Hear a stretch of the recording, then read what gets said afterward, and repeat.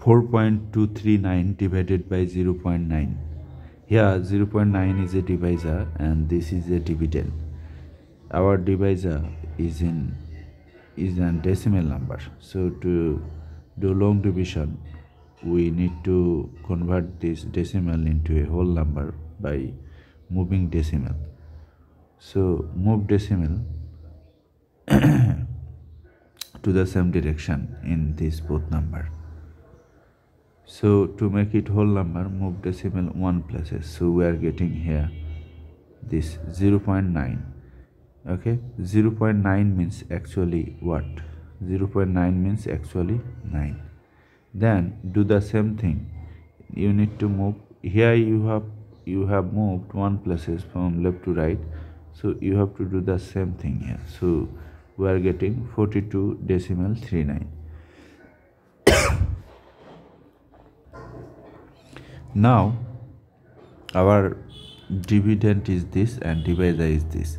9 goes into this 4 how many times? 0 times, as 4 is less than 9. 0 times 9, 0 times 9, 0. Since 9 is a divisor, so we need multiplication table of 9. 9 times 0, 0, 9 times 1, 9, 9 times 2, 18. To find out the multiplication table of 9, just add 9 with the previous step. 0 plus 9, 9. 9 plus 9, 18. 18 plus 9, 27. 27 plus 9, 36. This is the process to find out the multiplication table of 9. So 0 times 9, 0, subtract 4. Bring down these two. 9 goes into this 42 how many times? Look, 5 times 45, so 4 times. Write 4 over these two. 4 times 9, 4 times 9 equal to 36.